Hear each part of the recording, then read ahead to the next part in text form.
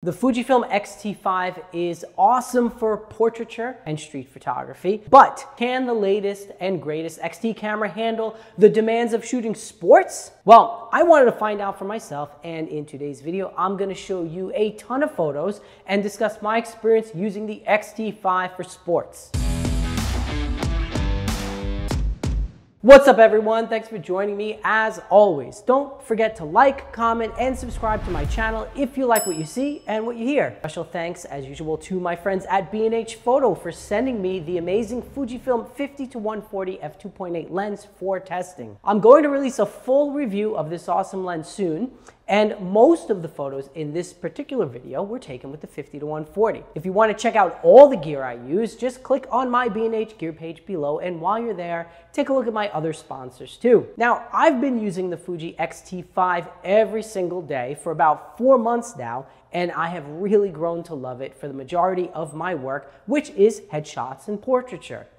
And it excels at portrait photography pretty much in every way.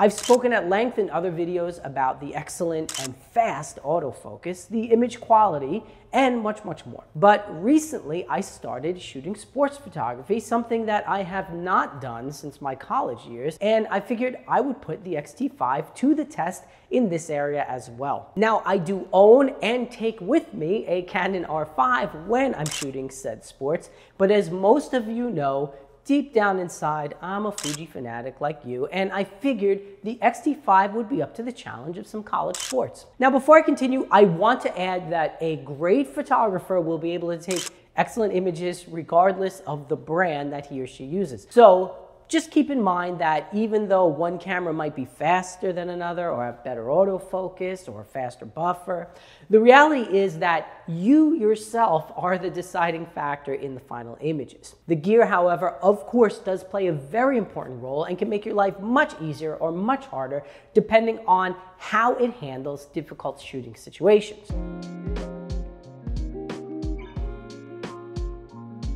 So first, let's talk autofocus. The autofocus in the X-T5 is excellent. It's fast, it's accurate, especially if your camera is paired with a lens that has a linear motor like the 50-140 that I've been enjoying over the past few weeks. When using the X-T5 for baseball games and track sports, the majority of my images were tack sharp, and the camera was able to track my subjects whether they were running or jumping towards or away from the camera. For most of the photos in this video, I had the camera set to AFC with release priority enabled, face and eye detection on, and I used custom setting option number 2, which ignores obstacles and continues to track the subject. Now, there were times where the face eye detect got in the way, however, so I mapped the small button on the top of the camera next to the shutter release to turn face detection on and off.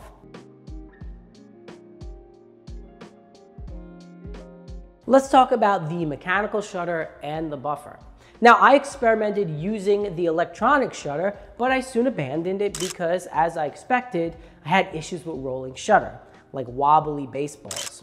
So I set the camera to continuous high and I used the mechanical shutter exclusively.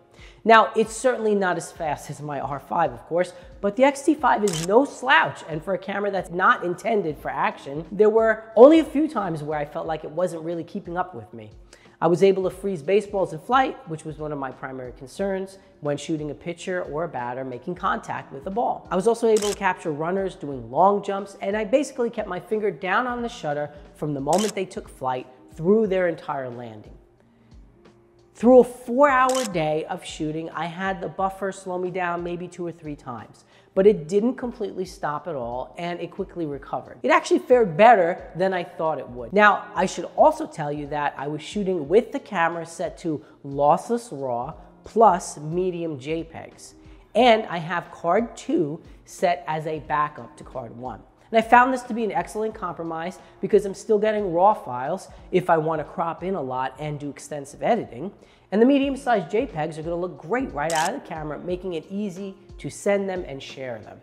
I'm also using SanDisk Extreme Pro SD cards, and those help too.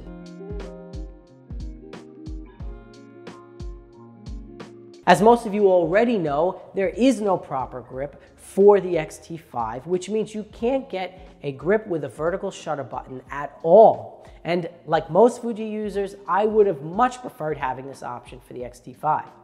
What I do have is the small rig metal grip and the small rig half leather case. Now both of these helped me with ergonomics and made shooting sports with the X-T5 much more comfortable while using the 50 to 140, which is not nearly as large as the Canon 70-200 2.8, but is big by Fuji standards. I didn't feel like the balance with the X-T5 was poor at all, and for some shots I used the lens mounted to a monopod. When shooting handheld, which I did a lot, I just flipped the tripod collar around so it was out of my way, making it easier to use the zoom ring. And once I was shooting, I really didn't miss the vertical shutter button as much as I thought I would. Plus, I found that I was shooting primarily in landscape orientation, and if I wanted to get closer to the action, I simply cropped in post. The other thing that I did which made the handling much better for sports was I set my shutter speed dial to T. This way, the front command dial controlled my shutter speed instead of having to fumble with that physical dial. I didn't do this with the aperture ring because I found that that's pretty easy to adjust on the fly the way it is. Let's talk about exposure settings and the EVF. Now I know that common wisdom says we should shoot in TV or shutter priority mode when shooting sports, but this method simply does not work for me. As I do 99% of the time, I shoot everything, and I did for these images, in manual mode, and I just made sure I had a fast enough ISO for daytime sports. I never went below 5.6, and I shot many of the photos wide open, so I was able to keep my ISO somewhere around 800 for the majority of the shots.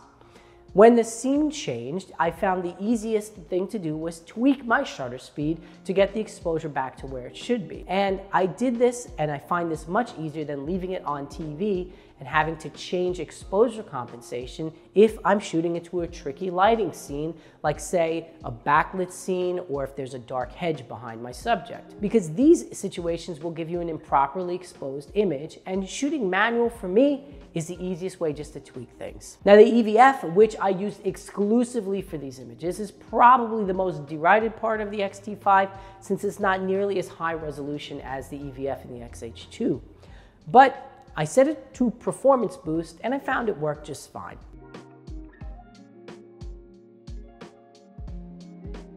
So should you go out and buy an X-T5 if you're a sports photographer? Well, the answer is no, of course, because if you were to purchase an X-H2S or an X-H2, for instance, you're getting cameras that are much faster, pretty much in every way, and designed for shooters who are going to do a lot of sports. But if you're an occasional sports shooter, or you shoot sports in addition to a bunch of other things, and you don't want to sacrifice your beloved analog dials, I think you'll find the X-T5 to be quite capable for sports and action photography. As I said, I was very impressed with the camera for sports and the results that I got. And the proof is in the pudding. You can see in the photos I have here. All right, everyone. Well, that's all I have for you today. I hope that you enjoyed this video. And again, if you like what I'm doing here on YouTube, please do me a favor and hit that subscribe button. It helps me out, helps me to make more videos, keeps me on the ball with making sure I release at least one video a week, and all of that good stuff. Don't forget to visit my sponsors. If you're in the market for an X-T5 or any other kind of gear, check out my gear page on B&H, and don't forget to use one of those links. Here's wishing you an awesome, awesome day. Go out and take some great pictures, everyone. I'll see you in the next one. Peace.